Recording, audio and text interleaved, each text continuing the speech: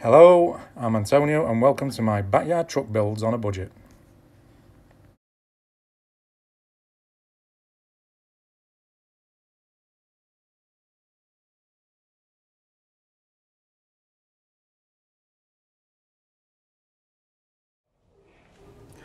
The off-roader, the first truck I ever acquired, my first Mitsubishi, a few years ago now, but she's been stood here 2 years. You can see she's going green, not doing very well. Just couldn't bring myself to break her up for parts. And now that I've decided to start this channel, I've decided to bring her back to life. A lot of work's needed, as you can see as we go around.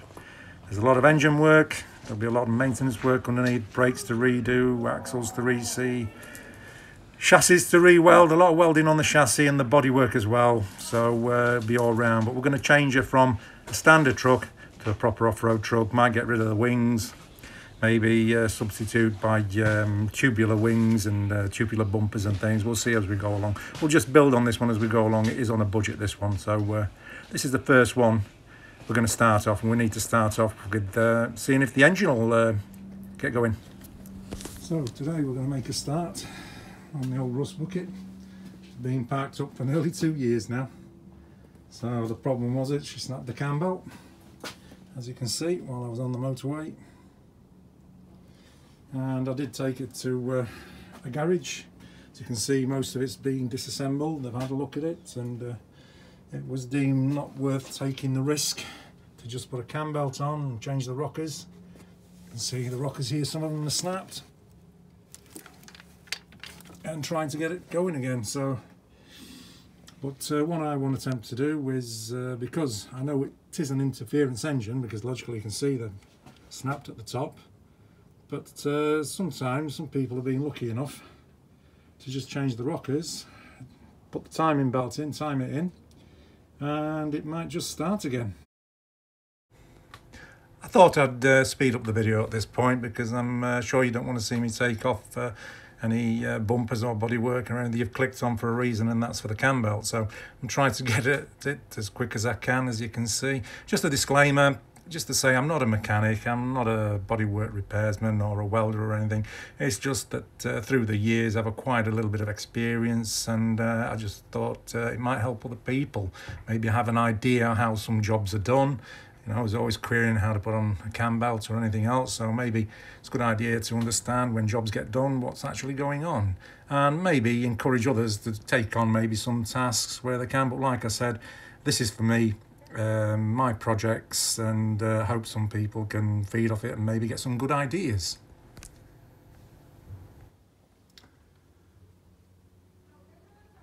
Okay, so I could be doing this wrong, but I've decided to take the rockers off, because it seems like the lower pulley, when I'm trying to loosen it, is going round, and if there is anything forcing against the valves, because now everything's out of alignment, I don't want it to cause any more damage.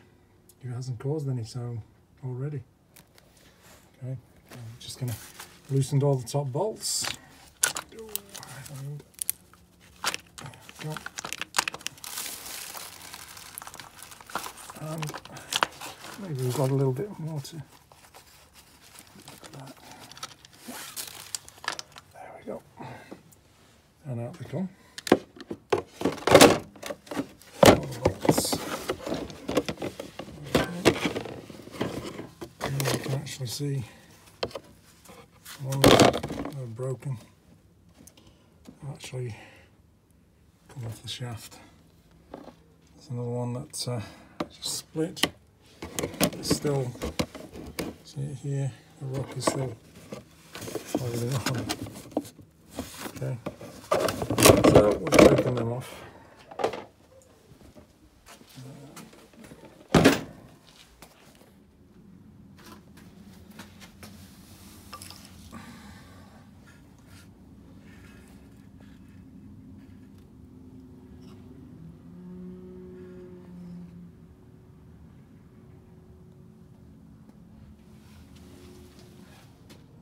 So everything's been stripped back, bottom pulley's off, everything else. As you can see there, the balance belt is still on, but we're going to be changing that. So as we're working on it, I think one of the problems is I didn't use this truck that much. It maybe be stood for 6 or 7 to even 12 months, and then I'd take it out maybe for a month or so and then park it up again. But in the meantime, when I was going off-roading, you can see that all the mud had caked inside. I think that's what's caused, more than anything, the belts to perish inside. So, like I said all the time, I've had it 6 or 7 years. Maybe I haven't used it all that much. Don't think I've put more than about 2,000 miles on it, 3,000. Didn't use it that much at all. So, here we go. I think it's time to just clean it up, and then we'll take it from there. So, now I've actually cleaned some of the mud that was inside it. You can see here, there's quite a bit. I've highlighted all the timing marks, as you can see, with a white marker. So, even the balance belt. And as you can see, it seems like this corner of the balance belt, that pulley seems to be out about a tooth or more. But then again, I put my finger on this belt, it's really slack, really loose, so I think it could be stretched anyway on its way out. We're going to change that anyway, and let's try putting a new one on, doing the right job if we can. So we have the new balance belt tensioner on. Just before I start mounting the balance belt and everything, I just wanted to highlight that it's important just to, for the moment, as you can see, this actually is spring loaded, so the bolts are loose. What I'll be doing is sending it back, can you see? And before I put the belt on, I'll be tightening it up in that position. Once the belt's on, then what we can do is then tension the belt up by just releasing it. It'll fall back on the spring and it should tension the belt up adequately. Then you can tighten up the bolt. Okay, now that all the timing marks seem to be where they should be, I can take the tension off the pulley. There we go. Yep. Okay. And then now we can tighten everything up. Now it's tensioned. There we go.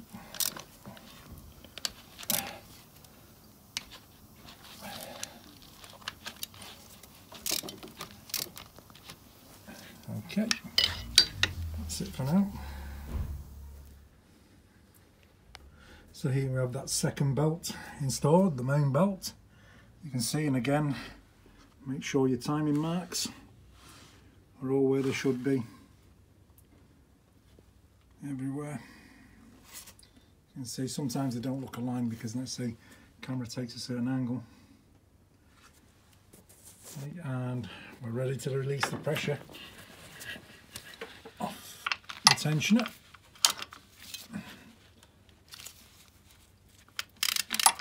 So, should see it spring in a moment now. Maybe not. There we go. It should spring back. There we go. There we go. And we're under tension.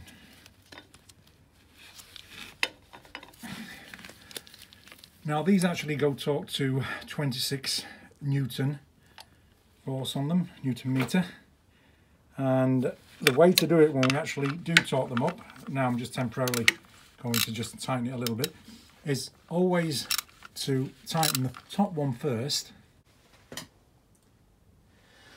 So just to make sure that everything should be running like it should do, what we're going to do is we're going to give 2 rotations on the crank and everything should align itself up again as it is now. So let's find out.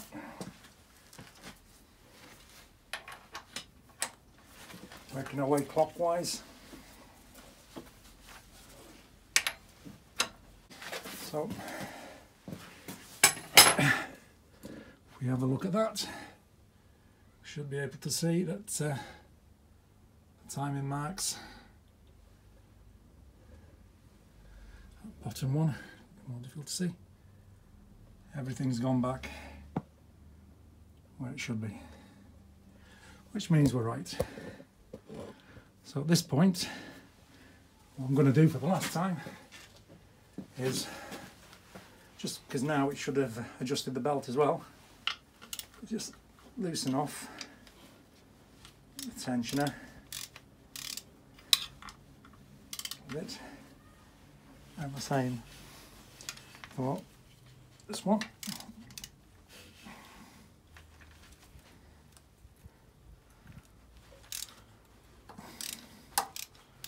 And I will be tightening them up to the 26 Newton meters. So, like we said, we want top first. Got it the wrong way around. Oh.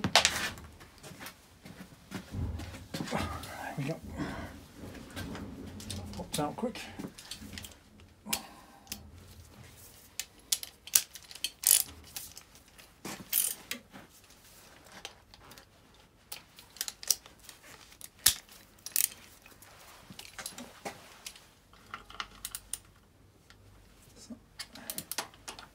So,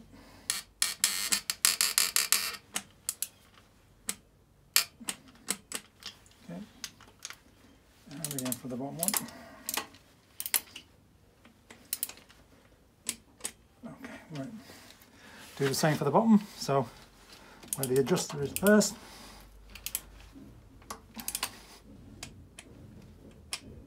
Okay, and again for the lower.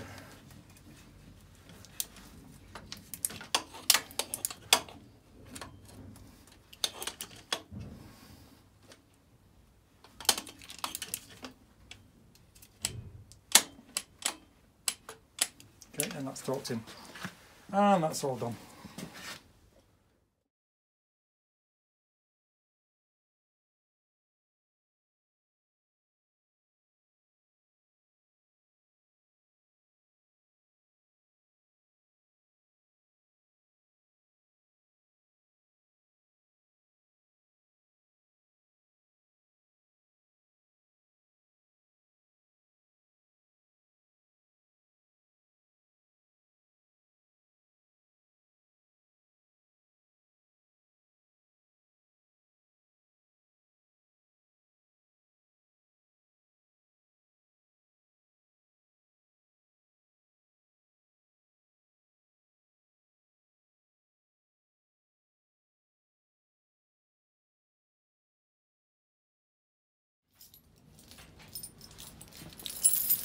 So everything's on, power's on, battery's on. Let's see for the first time in 2 years if she starts.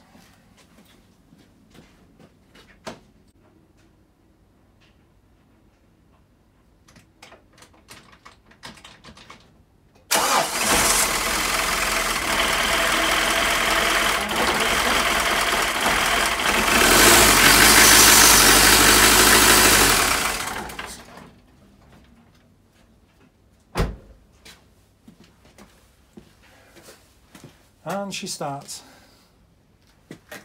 Well, success. Okay, let's finish assembling and see if we can keep her running.